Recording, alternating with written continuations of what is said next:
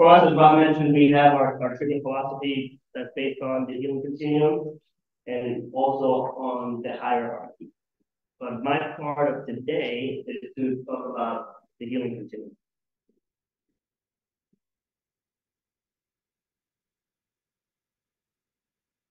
So getting into it, first and foremost, you want to make sure that you're respecting the process.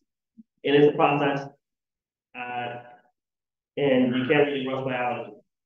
The thing with this is, early when I first started, I thought I was like, oh, I can help somebody heal faster. I'm like, you don't help people heal faster. What we do is we create the right environment for them to heal. That process is going to happen on its own, and it's basically dependent on their makeup and many different factors that come into play. But at timeline, our job is really to create that best environment for them to go through that process as efficiently as possible. So, one of the phases of the healing continuum.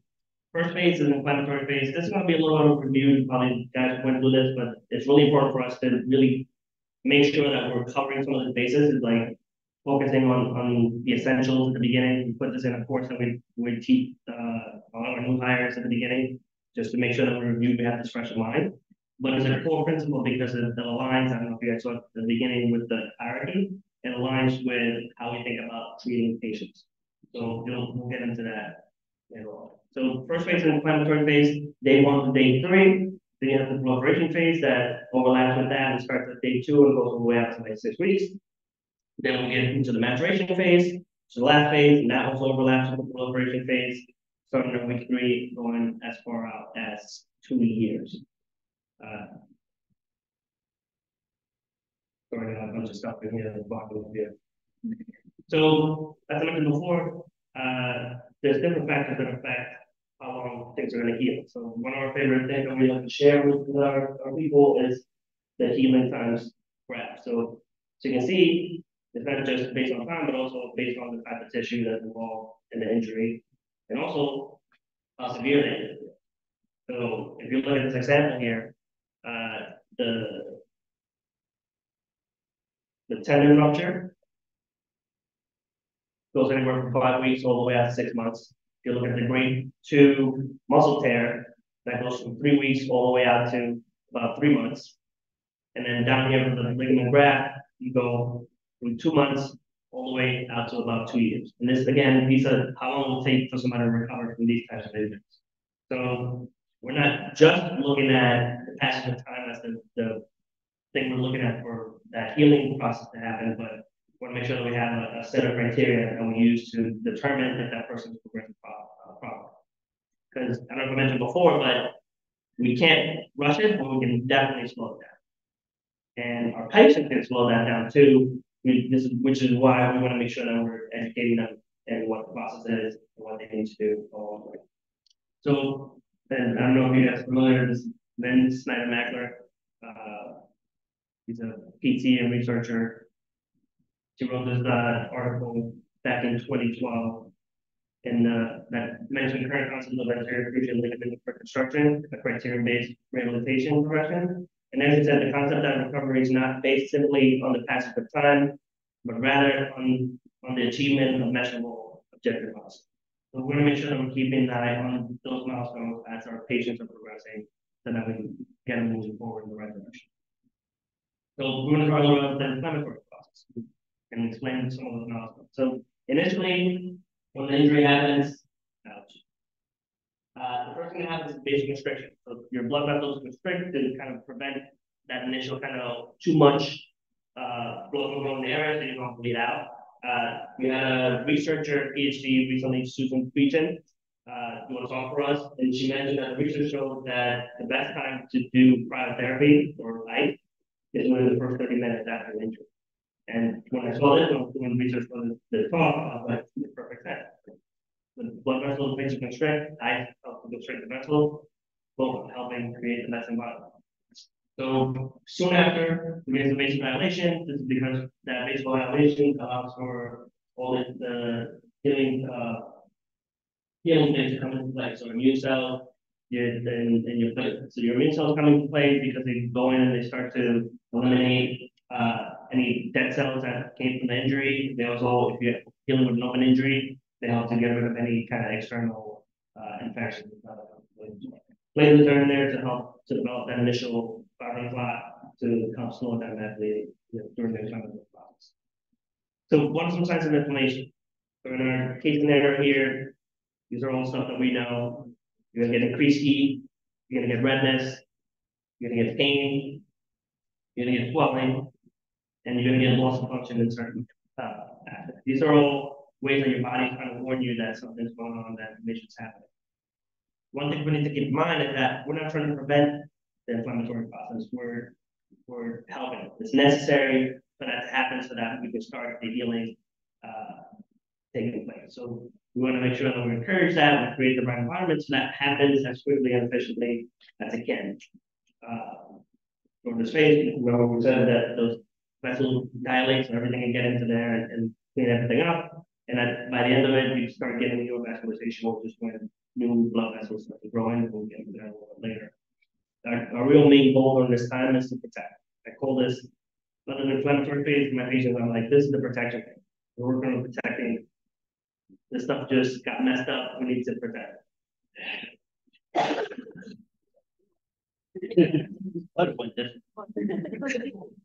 So, going back to the healing process and the things that we can affect or do something about is pain, swelling, and pain and swelling can cause atrophy and loss of spread of protection.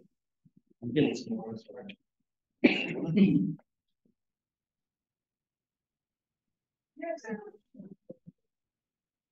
You're right about it. So I don't keep coughing the whole day. So early on in my career, when I learned this pain and swelling basically inhibit loss of function, I turned that into a mantra that I said in my head every time I had a new patient come through. Thank you. That's the perfect one. That's my lovely wife's staff.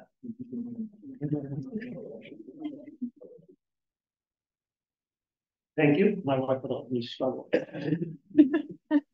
So this became a mantra. So every time I had a new patient that had a fresh injury, the post-op, or they just got hurt, I'm like, pain and swelling and muscle function. So I gotta make sure I take care of that before I can even start getting them trying to work out and move or do any activities, because that's gonna prevent me from getting those muscles to work, which is what we're trying to do. So that was my go-to mantra. So what are we focusing during the inflammatory phase? Again, like I mentioned before, we want to set up the right environment, we want to control that swelling, we want to help the patient manage that pain as best as we can. If we need to, we can get them to rest and mobilize to protect. This is the protection phase. You're dealing with a lower extremity patient. You might want to put them non-weight bearings and maybe help them use some crutches or cane just to kind of, again, protect. And after a couple of days, we can start getting some active range of motion because we kind of giving them a little bit of protection. Those early systems come into place, you got the spot put into place, so we can start gently working with that, keeping in mind that we're keeping that pace. Pain early on is a sign that you're irritating the issue. So some post-operative consideration, I'm an athletic trainer, so when we had some of our athletes come in pretty much the same day of the surgery, so they go see the doc, get the surgery, afternoon they come see us. So you'll see stuff like that. So you'll have post-surgical, open wound, super red, fresh blood happening. After a couple of days, that should start to kind of dissipate, start turning into more like serosanguinous, which is more like a pinky, clear liquid. And by day 4, it should start getting clear on this one on the right. One of the things we want to do, we want to make sure we're educating our patients on that process as well. And we want to be proficient at recognizing what that stuff is. So if we're changing the dressing, again, initially it's going to be bloody, it's normal. So if they ask you like, oh my God, am I bleeding out? You're not bleeding out. That's part of the process. You just got surgery. That initial incision is just like getting a fresh cut. It's just a control cut. So we're restarting the process again. As I said, after a couple of days, you get the serosanguinous, should be pink. And by day 4 or 5, it should be clear. So this is what you should be seeing when we're helping the patient change the dressing, or if we're doing it on their own, we know, hey, this is what they should be buying. What they shouldn't see is this last one. You don't want to see any yellow, anything happening in the gloss, red, because as we all know, that's a bad sign. It's a sign of infection. This happens, then we gotta make sure we get in touch with the surgeon. We gotta make sure that we take care of this as soon as possible because we don't want that to spread and kind of ruin the surgery. So Inflammation is basically like a flash flood. So what's going to happen outside of the brain. It comes in, brings in all the stuff that the body tries to throw in to like help start the healing process. But on its way, it leaves a hot mess. And that mess runs with that scar tissue. Which kind of gets into the proliferation phase. I was trying to get the name without calling everything working. So once we get into the proliferation phase, that phase I mentioned before started day 2, goes all the way out to about 6 weeks. This is when the fibroblasts start coming into play, start synthesizing the scar, start to lay down type 3 collagen. This collagen is laid down randomly. Just they come in to try to put stuff down to try to get the process of that raw material that gets put down for us to get to help start fixing things. One of the things around this time early on in the proliferation phase, this tissue is only about 50% of its strength. It's not like the tissue that was there before. This is brand new. Like I joke around with the patient saying, like, you have baby tissue. This tissue was just born, so we gotta be careful with it. We gotta make sure that we're gentle, moving. We want to protect that baby tissue. So that being said, that matrix and collagen that gets laid down is similar to like when you work with cement. So recently in front of my building, they were replacing the sidewalk, and the truck came up and dumped on the cement. And imagine the workers going to show up and the cement just lay there. The next day, which would be this hard rock blob of useless thing that you can easily take at it and really wouldn't do much for getting up. So the workers came in, they worked at it, and raked it, and shaped it. They made it look like this fancy sidewalk on the right-hand side, which is what makes it more resilient. If you guys ever notice on the sidewalk, there's these lines that go across. They're stretch lines that they put on it so that the sidewalk can resist like either movements in the soil or they won't crack.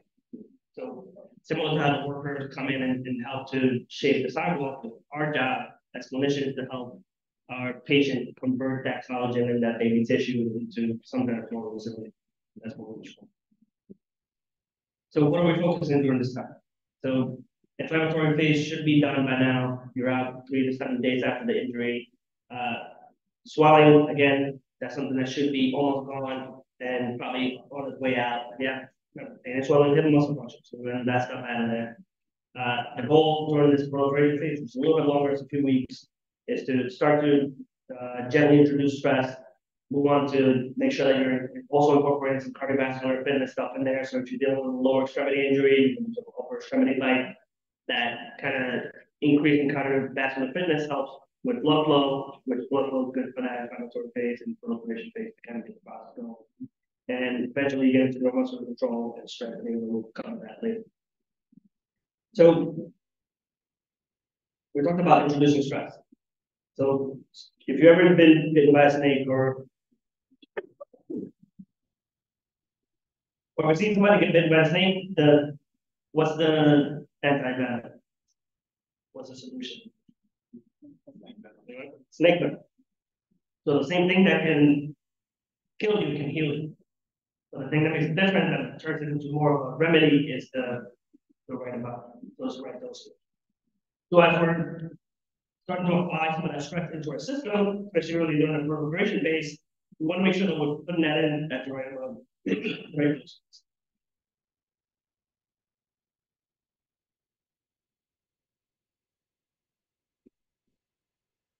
So one thing you want to keep in mind as you're putting the right dosage, you want to make sure that you're only switching one of the things at a time. So you don't want to increase intensity or volume or frequency. You don't want to do all of them at the same time because, again, if you get into trouble and you add too much stress and you change more than one thing at a time, you now have to figure out what did I change, what do I need to dial back on. So you want to make sure that you're systematic on that. The reason you want to do this is if you add too much stress early on, you start getting into great.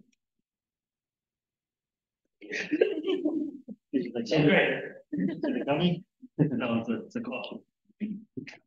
So the reason you want to do this is because if you end up putting too much stress too early, then you start instigating the inflammatory process again. And what that does is that then gets the process restarted, and fibroblasts are coming back in again, and you start getting more collagen dropped in place. And you don't want that to happen because that continues to happen, and you can get into something like fibrosis or fibrosis, where too much of that collagen gets laid into place, and that tissue becomes fibrotic. In this case, like you can see this guy's knee, too much collagen got laid in there. You have a ton of scar tissue. You look at this X-ray view, MRI picture, all this dark areas here is scar tissue. So this guy needs to go back to the doctor. They're gonna have to go in there, clean that out, and help him move.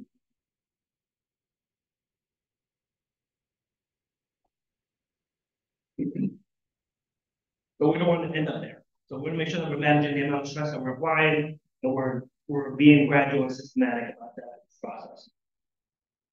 So some most opera stuff. And during the proliferation phase, you get into angiogenesis, which is some new blood vessels coming in. You're starting to grow that back in after the injury. If with the surgery or the wound, you start to get some contractions and start to close in.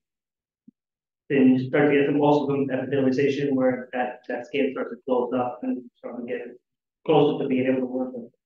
So at around day 5 to 9, you start getting a little bit of a halo ridge. You see this kind of outer edges showing signs that the process is continuing moving forward appropriately. What you don't want to see is something like this around the same time period. 5 to 9 days, it shouldn't look like this. If it looks like this, red or kind of ugly like that, again, we're referring back to the surgeons. This could potentially be infection, and if it's open like this, especially after surgery, that surgical site shouldn't be opening up and looking at it. So refer back. If everything goes right, after a couple weeks or 4 to 6 weeks, your surgical site should be closed, and this is where you're going to start introducing a little bit of gentle scar massage. One of the things that happens when you get an incision for surgery is you cut straight through all the different layers, so when the body starts to heal that together, you start to get adhesion between the different skin layers. So scar massage helps to loosen that up and to improve that movement. Which then gets us finally into the maturation phase. The reason why this is no man's land is what happens is once you get to the maturation phase, you're basically out of the wreck. And you're at a point where your post-op patient and your just regular standard injury patient start to look the same, because now we're focusing on just getting stronger. And as we all know, building strength is 6 to 8 weeks. That's you're not rushing this, that's part of the process. What happens during this time is your patients start to get bored because they're like, hey, I'm doing exercise. Yes, I'm getting stronger, but like I'm doing the same thing all the time. Because when it becomes no man's, they don't see the process. So what I do is I just kind of this. So this is one of my favorite graphs. I use it not just for explaining the healing continuum, but also for explaining the process of like learning a new language or starting a new job or learning a new skill. And you'll see how that applies. So during the early phase, that inflammatory phase, things happen quickly. Remember, 1 to 2 days, that inflammatory process happens right away. People are like, all right, after that, I have pain, and my pain is a little less after a couple of days, quick. Then the proliferation phase takes a couple of weeks. You still see a lot of movement. People starting to gain motion. They're able to move. They start going from like losing that function to starting to get function back. That happens again fairly quickly. And as you get to the back end of the last couple of weeks, then you get into the maturation phase, which is now a slow moving process of building strength consistently over time. The thing about this, like I said, learning a new skill or starting a new job, early on, everything's new. You're learning new stuff, you're learning new processes, you're learning new skills, you're learning so many new things right away. But then once you know enough to be dangerous, now what it takes to then become more of a master is to do the work. You gotta put in the work, you gotta show up every day. Same for like learning how to be a clinician. Show up every day, put the work in. One of the things I also tell when it comes back to like treating patients and stuff, the reason patients can get bored in this phase is because they just need to put them. They gotta get strong. But one thing we can do as clinicians is to mix up the type of exercise we're leading. We can easily kind of fall into the rhythm of like, hey, you just need to get stronger when the lower resistance on, so we're gonna do that. But we can also change the exercise. Like millions of ways of mixing up the different types of exercise. There's no reason we just have to use the same exercise throughout the whole process. We can take this exercise out and replace it with this one after a couple of weeks and get them strong out. As long as you load them up appropriately, they're going to progress. They're going to feel the changes, especially if you want to keep the body guessing. But the cool thing is, once you get to the slow and kind of steady and monotonous process, you hit the tipping point. When you hit the tipping point, that's where performance happens. So same for a skill, same for a new job, same for the healing process. Once you hit that tipping point, this is where you become super happy because you start seeing all these, basically the fruit of all living. But that is one of my favorite things. So to wrap it up, getting into the maturation phase, the goals we want to hit is we want to make sure that we're improving that tensile strength of the tissue. And by the end, we're done with our patients. We want to make sure we're at least getting 80% of their previous strength back into play. And now we're working on loosening up some of those adhesions. Ultimately, we want to make sure that we're taking that person from this kind of crazy disorganized early tissue that they have to more of this normal type tissue on the way. The Wolff's law states soft tissue and low in response to physical demands placed on them, causing them to remodel to the tensile lines of force. So our bodies are super resilient. They're going to adapt to any stress that you put on it. It's our job to make sure that we give them the appropriate stress so that they can recover appropriately. As I mentioned before, our treatment philosophy is based on these two concepts: the healing continuum, which you see on the left, and then the hierarchy on the right. And up next, Rob, you heard the band, is going to go into the hierarchy. Thank you.